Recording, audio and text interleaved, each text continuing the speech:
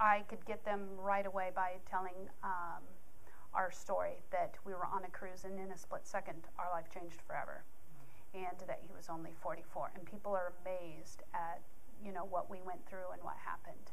But I could get them every time with a story. I could draw them in very, very easily. And so it made a nice impact, you know, without, sometimes when you're talking about things like that, it can get really boring, or, you know, you think, oh, that can't happen to me, etc. And, you know, it made people realize that, yes, it can happen. And also when my daughter would get up and give presentations. And it was a nice thing that we could do together, and I think it was very healing for our entire family.